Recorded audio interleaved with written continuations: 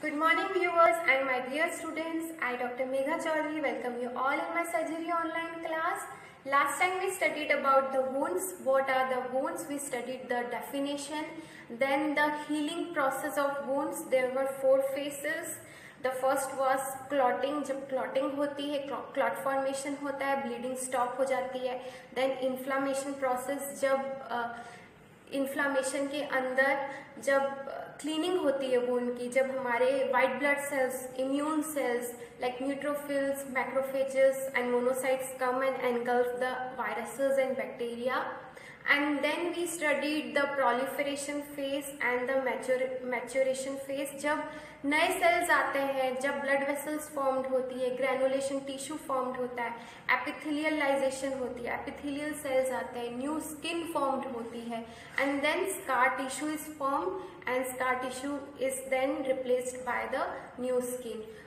Then we studied the types of wounds yesterday, and today we will discuss about the wound management. Whenever any patient comes with a case like wound to your clinic, then how you have to manage that case.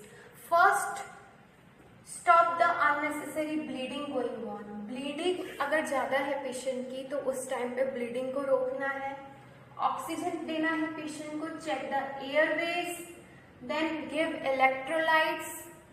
Electrolytes देना है, intravenous fluids देना है, electrolytes balance करना है body में, and then always check the vital science like pulse, BP, that is the blood pressure, and sugar levels. Because अगर sugar level is so much, अगर diabetic patient है तो immediate we have to give the insulin to make the sugar levels normal. अगर sugar levels elevated है तो treatment आगे नहीं बढ़ पाएगा, इन्फेक्शन को हम रोक नहीं पाएंगे.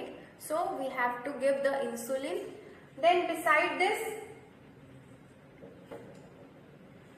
चेक कि वुंड्स कैसे हैं. अगर इंसाइज वुंड्स हैं तो इंसाइज वुंड्स के अंदर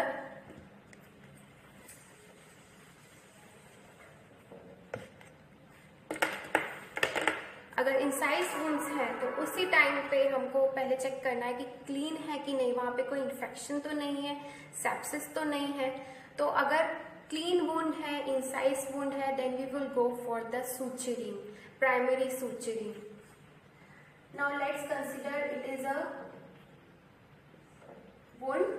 It is a clean wound, incised wound. This is the epidermis and this is the dermis and this is the wound. So we will bring the edges of the wounds together. In an incised wound, in a clean wound, we will do primary suturing by bringing the edges of the wound together. So we will go for primary suturing. Suturing के बाद में ये edges पास में आ जाएंगी. This is the epidermis and this is dermis. This is epidermis. So suturing के through ये edges closed हो जाएंगी, wound will get closed और healing process will get start. The healing process will start by primary intention in this type of wounds. जो incise wounds हैं, incise wounds जो sharp object से हुए हैं, सर्जिकल इंस्ट्रूमेंट से हुए हैं, दैट आर क्लीन वुंड्स, तो उनमें हमें प्राइमरी सूचरिंग करनी है. इसके अंदर जो प्राइमरी हीलिंग है वो प्राइमरी इंटेंशन के थ्रू होगी and एपिथेलाइजेशन, through एपिथेलाइजेशन epithelial cells will formed and there will be formation of scar tissue. Scar tissue will be linear, supple, and linear scar tissue will be formed in the case of incised wounds. Then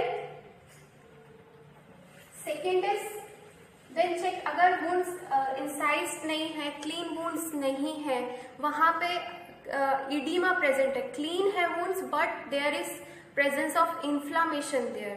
तो inflammation के time पे हम कभी suturing नहीं करेंगे. We have to wait for inflammation to get settle down.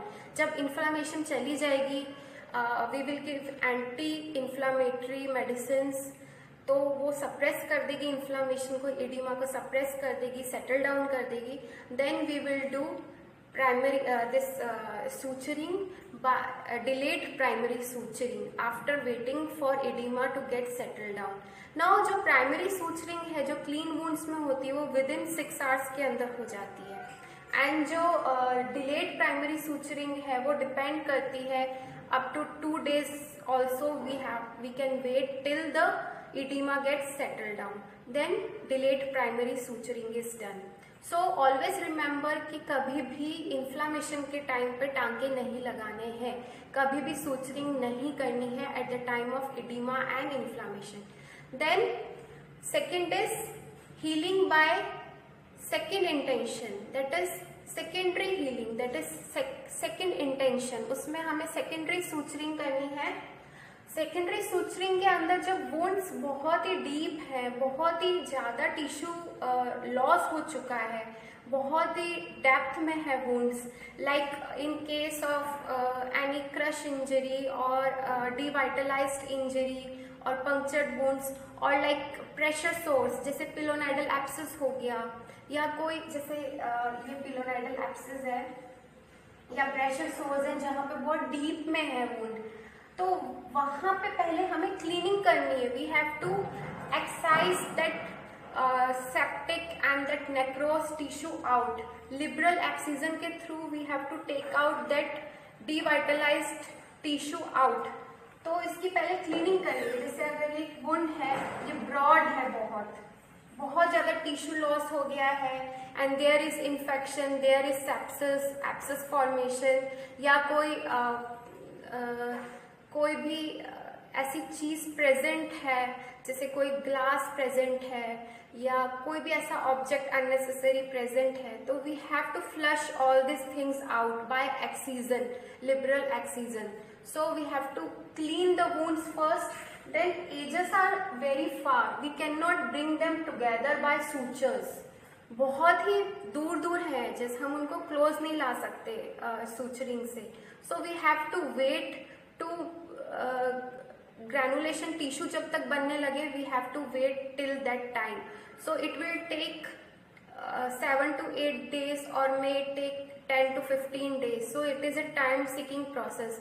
One thing I forget to mention, in primary suturing जब wounds clean होते हैं, primary suturing टांके करके एजेस को क्लोज करते हैं, then हम वेट करते हैं हफ्ते भर का, from 7 days to 10 days. Then we will take out that sutures outside. और absorbable sutures हैं तो रहने देते, but in many conditions we take out the sutures. Now back to again the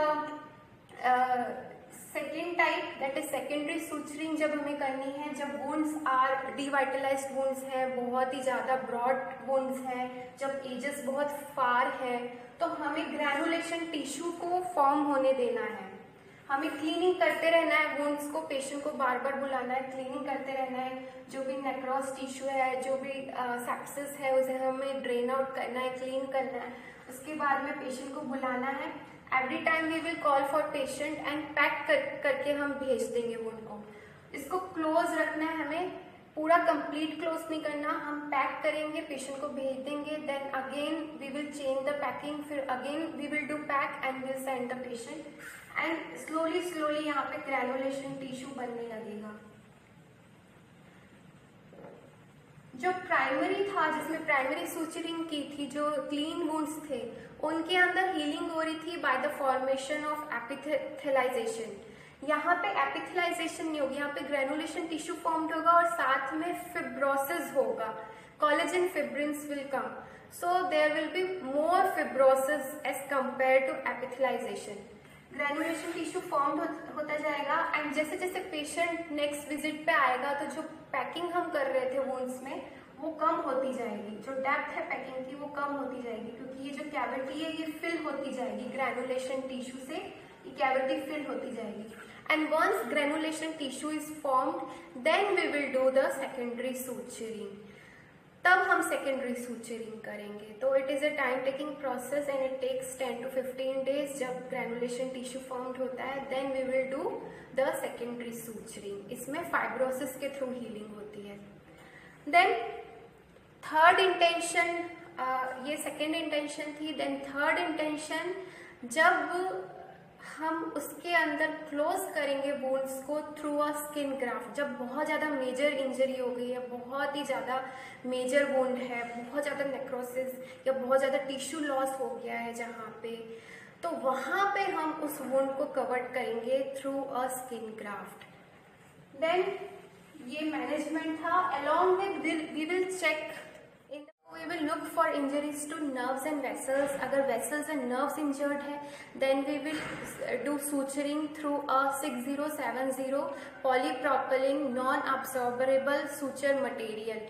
Then we will look for injury to any bones. Bone fracture तो नहीं है, कोई vital organs तो injured नहीं है. Then we will treat accordingly.